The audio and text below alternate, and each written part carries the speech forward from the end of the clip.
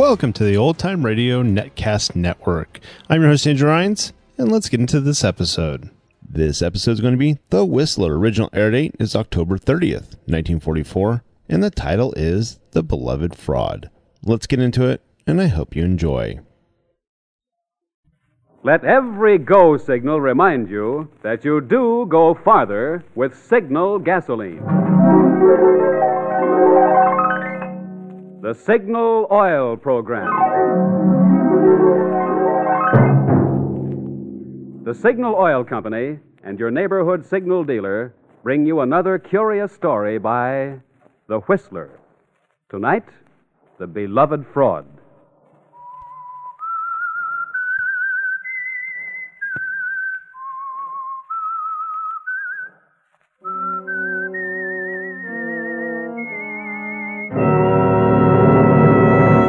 I am the Whistler, and I know many things, for I walk by night.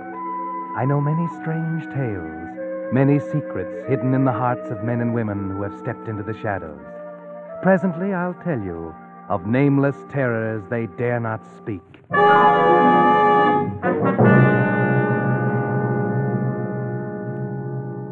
In a moment, the Whistler will tell you his gripping story. But first, Signal Oil Company brings you an urgent message from the War Department. Smokeless powder for explosives, thousands of tons of it, are needed daily on the battlefronts. But do you know that 60% of all smokeless powder is made from pulpwood, the same pulpwood used to make paper? That's why Donald Nelson stated, "The most critical raw material problem facing our war effort today is the shortage of all forest products, including pulpwood." It's why everyone on the home front is being asked to help by cutting down on the use and waste of paper. Uncle Sam suggests that you accept items from the store unwrapped whenever possible. Bring back paper bags for reuse and save every newspaper, magazine, carton, and especially brown wrapping paper for the salvage drive. You see, 700,000 items of war going overseas all need the paper you're being asked to save. Each 500-pound bomb, for instance, takes 12 pounds of paper. So when you save paper, however little it is, you're doing your part to speed vital weapons that will end the war sooner. And now, The Whistler.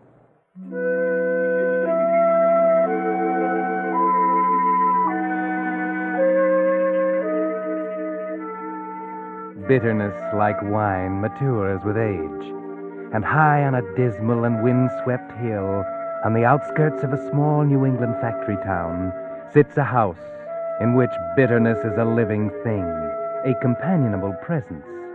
It's an old house, weather-beaten, run down, with perhaps a touch of its own bitterness, a silent lament for splendor long gone.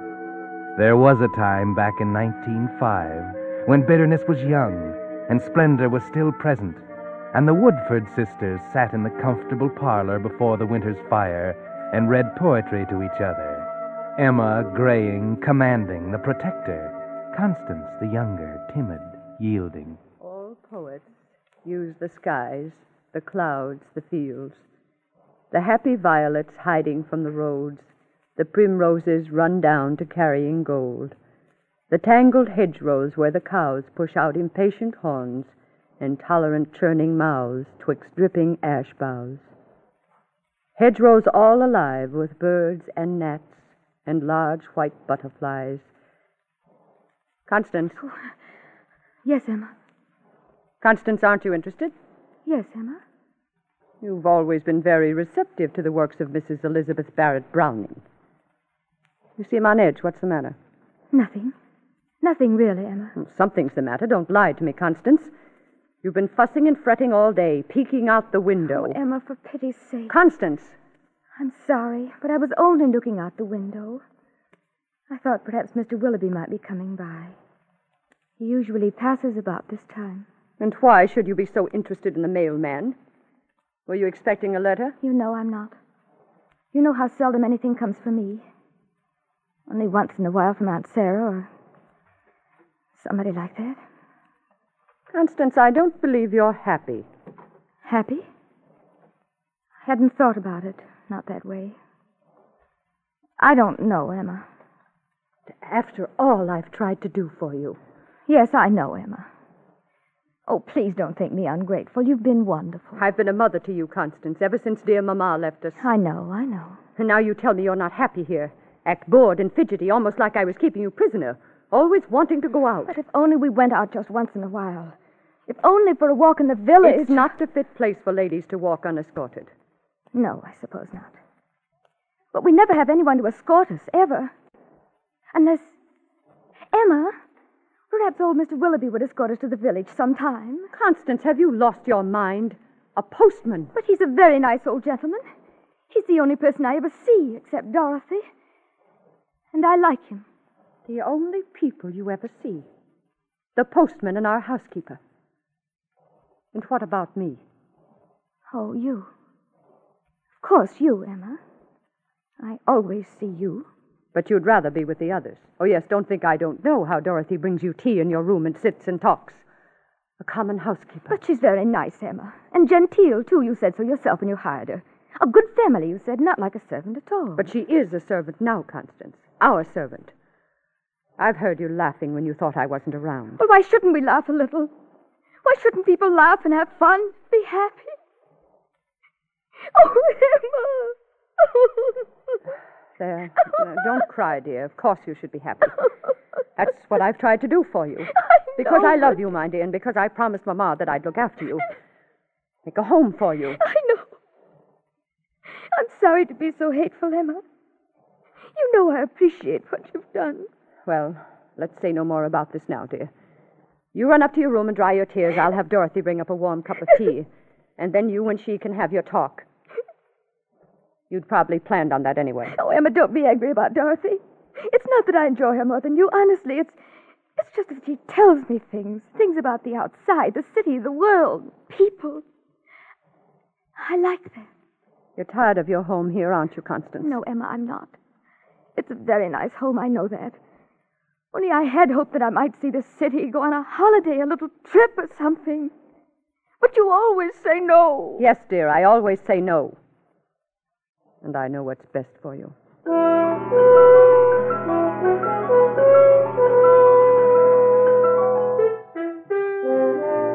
Yes, Sister Emma knows best, Constance. She's always known best, and before her it was dear Mama whom she adored. You should be grateful to have someone else looking out for you, taking care of you, running your life for you. But you're not, are you, Constance? You're unhappy, desperately unhappy. Here you are, Miss Constance. A nice hot tea. Oh, thank you, Dorothy. There, dear. Now you mustn't carry on so. Crying spoils your pretty eyes. Oh, Dorothy, what am I to do? Do? There's precious little you can do with her running you like you didn't have a mind of your own. But I do have a mind of my own. I'm not a child. Of course you're not. You're a grown woman, and you're not getting any younger. If ever you're going to get out of here and find happiness, you'll have to do it soon. I know. Perhaps it's too late now. That's what I keep telling myself. Too late, fiddlesticks. You're only 35. And there are plenty of gentlemen who'd find you very attractive. Do you think so, Dorothy? Do you really think so? Of course I do. If ever she'd let you go into town by yourself, you'd see. The men would stare. Oh, Dorothy, we shouldn't talk like this. What would Emma say? She'd say it was wicked, no doubt, because she hates men. Why, I don't know. But she's wrong. Why should it be wicked for a woman to want the men to notice her? It's natural. Every woman should have the attentions of a man. Fall in love, get married. Do you really think so, Dorothy? Of course. And you'll find one yet. Don't you worry. Oh, it's not that. I've never thought really and truly about getting married or anything like that. Never seemed that I was meant for anything like that. But just to meet people, other women and men, see something besides the insides of this house. I know, and you shall. Why shouldn't you leave her and live your own life? But she'd never let me do it. She's so strong, and she'd find a way to stop me, to bring me back. Perhaps I can help you. You, Dorothy? Yes, Miss Constance. What you need is a man who will come and take you out of here. Then Emma would have nothing to say about it. But where? Where would I meet a man? No one ever comes here. Perhaps one will, if we work it right. What do you mean, Dorothy? I have a cousin. He's a fine man, a widower, and just the type for you. I'm sure you and he would find each other very interesting. Does he live here in the village? No, he lives in New York. In New York? The city? Mm-hmm. Oh, but Dorothy, how will I ever meet him? By letter. I'll write and tell him about you, give him your permission to write. You will have many things to say to each other, and perhaps, who knows, what may come of it.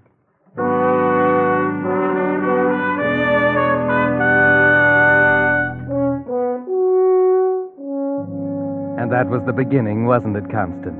Remember how you waited for his first letter, half afraid that it would come, half fearful that it wouldn't? And then how you hid it until Emma had gone to bed, and then pored over every word again and again until after dawn.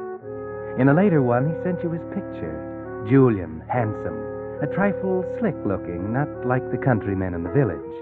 You sent him your picture and told Emma you'd misplaced it.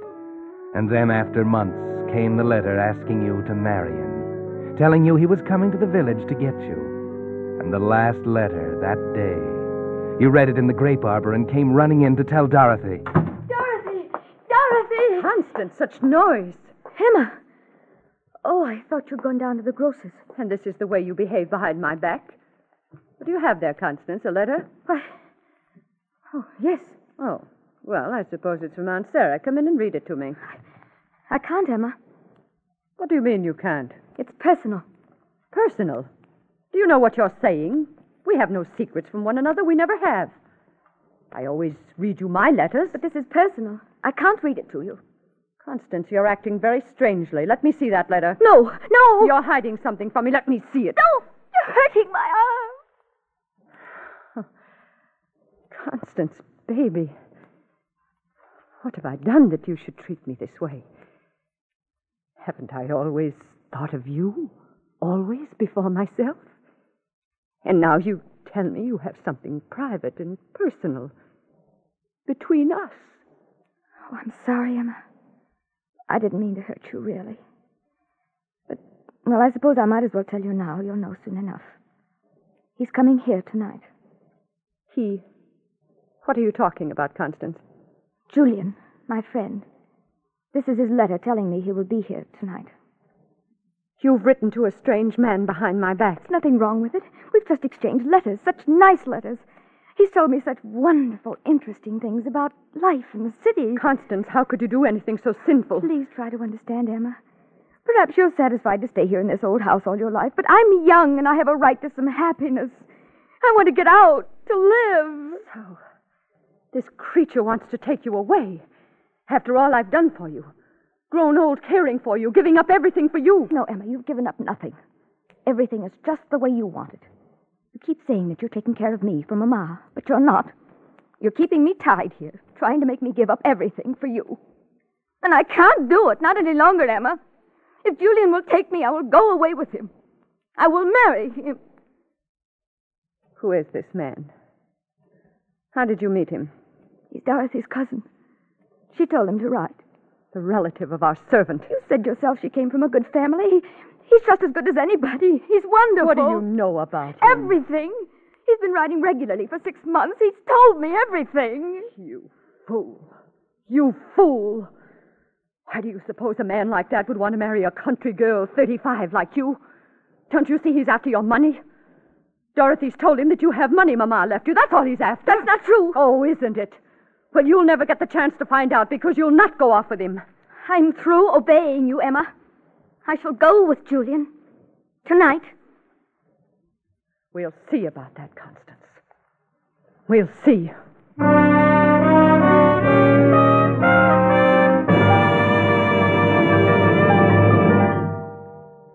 You're listening to The Whistler, brought to you by your friend, the Signal Oil Company, marketers of famous Signal gasoline, your best buy today. Remember to let every go signal remind you do go farther with Signal gasoline.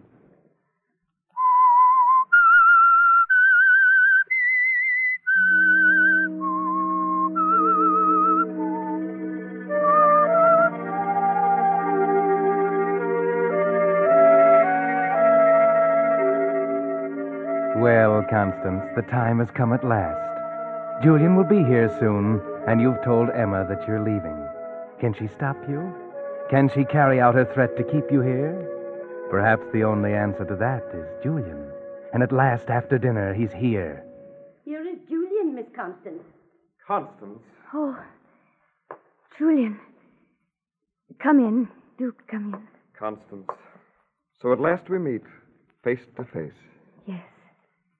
I hope it's not a disappointment. Disappointment? Anything but that. You're just as I expected you to be.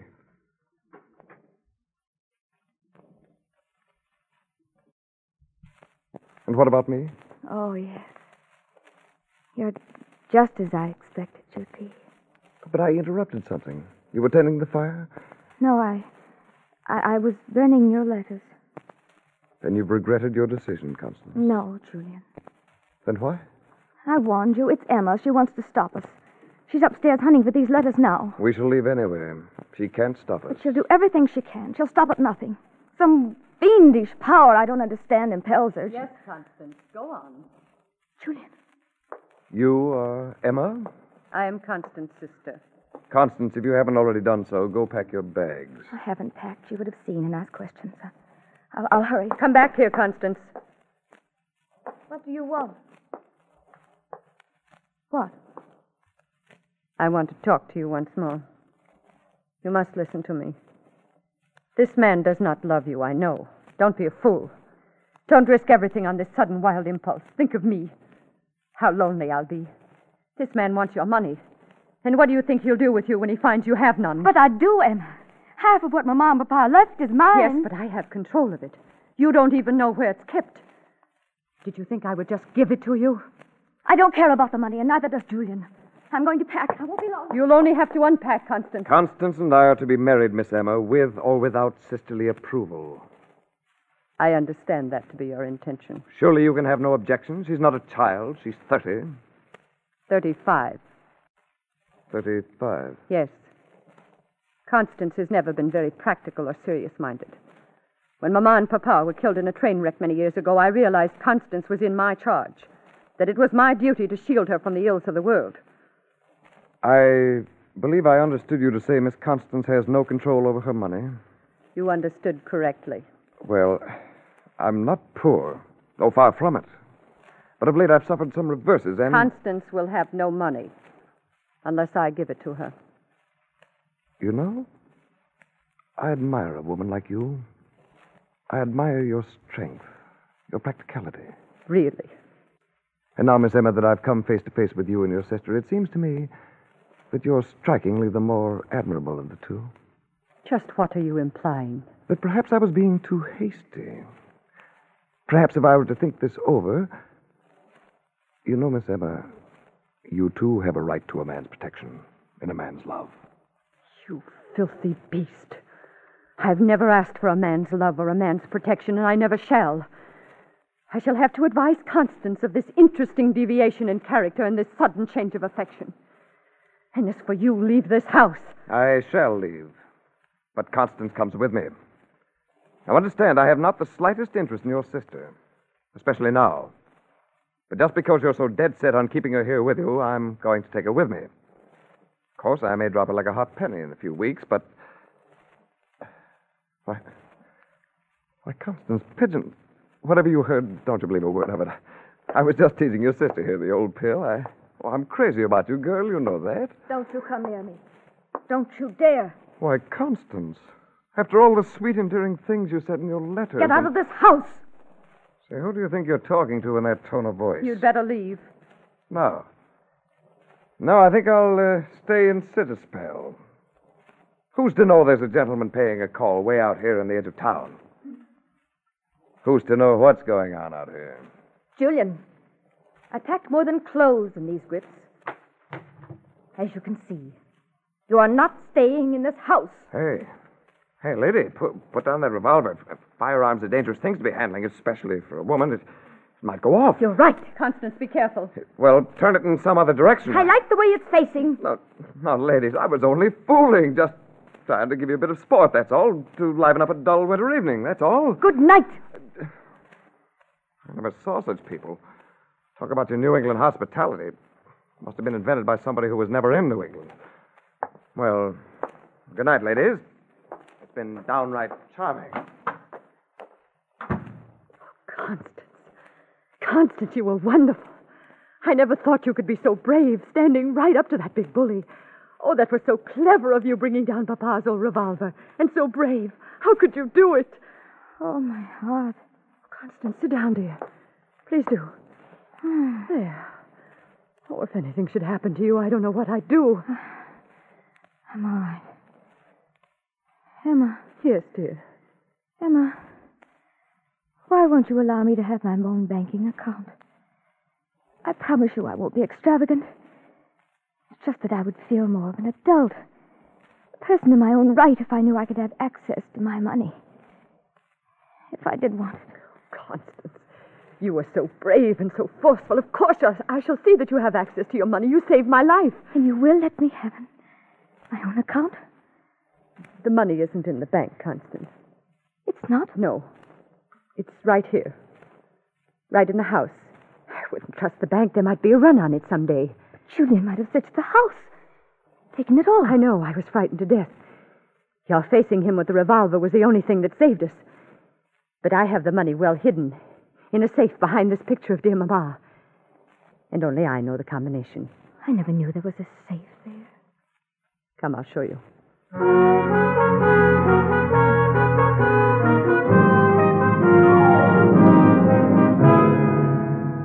Emma, relieved of her fright, is more human than you've ever seen her, isn't she, Constance?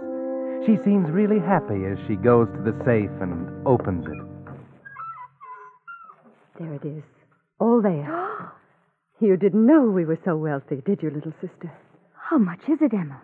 At my last count, it was a little over $250,000, including the bonds. Mama was so wise. She made Papa invest in only the safest things. So you see, All dear... right, ladies, if you'll just hand over the contents of that safe. Phew, Julian. I availed myself of your servant's entrance, Miss Emma. Informal, but practical. Constance, the revolver there on the floor. Get the revolver. I have the revolver now. Now it is my turn to give directions. Back against the wall, and let's not have a sound from you. Don't know who'd hear you way out here if you did yell. Constance, do something. Don't let him take our money. What'll happen to us? That's our security. Our future, our happiness. My security, my future and happiness, Emma. Don't worry, he's only taking my half. What do you mean? Julian and I planned the whole thing. Only we didn't know it was going to be this easy. I thought I'd have to draw the money out of the bank. It's much simpler this way. What are you saying, Constance? You can't know what you're saying. Oh, yes, I do know. I thought it would take a fright to make you part with my money. When I wrote Julian it would be a battle, and he suggested this little plot. You were happy, weren't you, Emma, when you thought Julian a thief and a rotter? You were gloating inside because you thought everything you had said was true. Constance, you must be out of your mind. Julian and I are going to travel all over the world. I'm going to live at last. I'm going to see things. The Lord will punish you, Constance. Oh, I've had my share of punishment, Emma.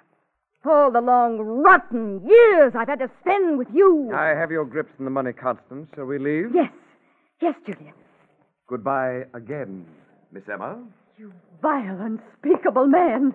You vile, unspeakable woman. You'll be sorry, Constance.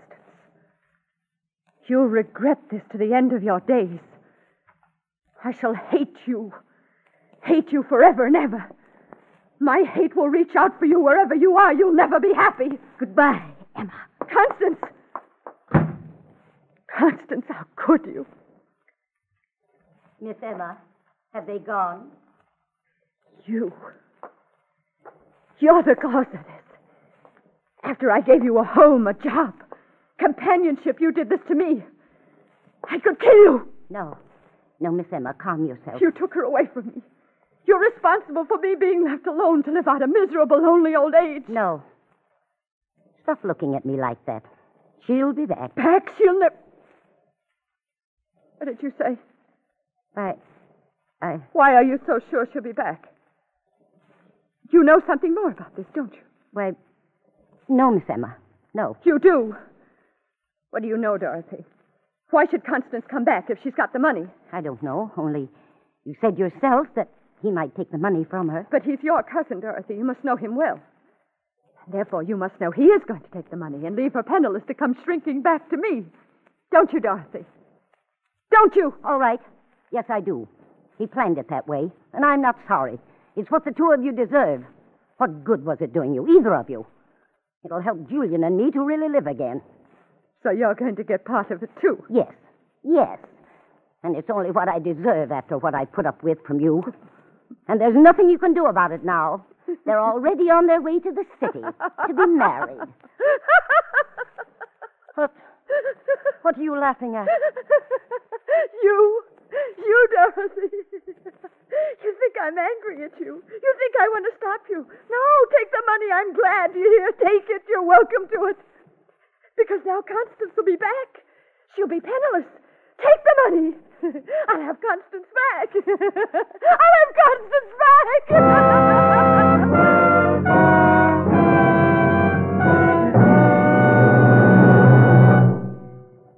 But that's not all of this strange story. In a moment, the Whistler will be back to tell you what really happened. And while we're waiting, here's the modern version of that old story about the lost horseshoe nail. Just one nail. But for lack of it, the shoe was lost. Then the horse, the rider, and as a result, the battle was lost. Well, this year, Uncle Sam says 1 out of every 12 cars will be lost. That is, go off the road. Many of them because just one vital part has worn out, which can't be replaced today. That's why your signal dealer takes no chances of missing even one part when he lubricates your car.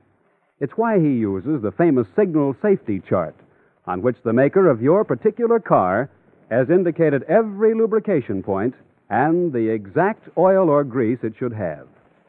Before your signal dealer returns your car to you, he checks every point against the safety chart, not just once, but twice. This double protection is Signal's way of assuring you that your car won't be the one in 12 that goes off the road because some vital part wore out from lack of lubrication. So if it's been 1,000 miles or 2 months since last lubrication, play safe.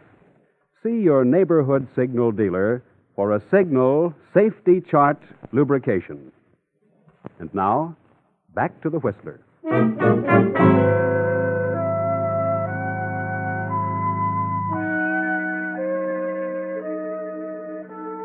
Yes, Emma sat in the lonely old house and waited, nursing her bitterness.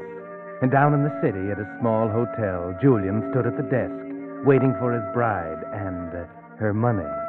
Constance was upstairs, dressing for the wedding. It was scheduled to take place at the little church just around the corner within the hour. As the minutes went by and the time grew short, Julian became impatient. He went upstairs to the room looking for Constance. She wasn't there. On the table, he found a note. Dear Julian, I'm sorry to disappoint you, but you see, I knew all along what you really wanted from me. I suppose it was deceitful to let you believe you were succeeding, but I needed your help to gain my freedom. Now that I have it, and the money, I thank you and wish you good luck. Goodbye, Constance. Julian knew what that meant. And after a time, so did Emma, sitting alone in the old house on the hill.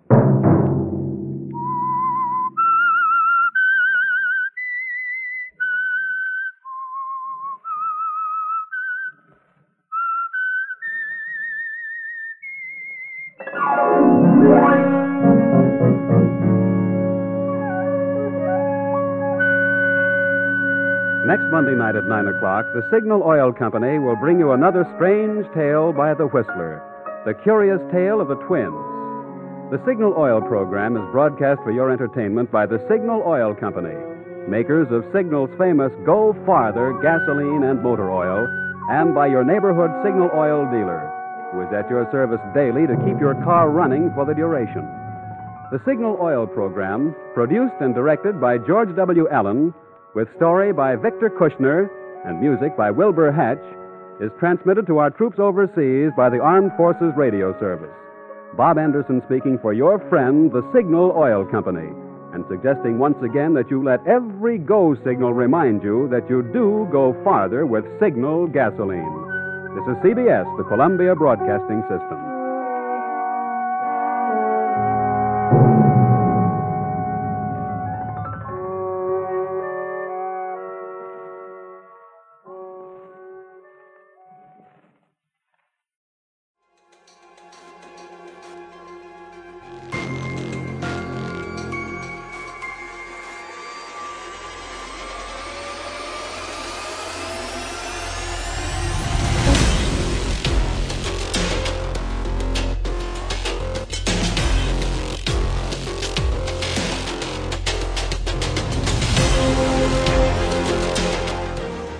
Welcome back. I hope you enjoyed this presentation from the Old Time Netcast Network. For more great shows, go to otnetcast.com. Don't forget to like and rate this episode in your favorite podcatching client. Follow this show on Facebook by going to otnetcast.com/Facebook. This episode is covered under the Attribution Non-Commercial Share-alike copyright. For more information, go to otnetcast.com/copyright. Thanks again for listening, and I hope you have a great day.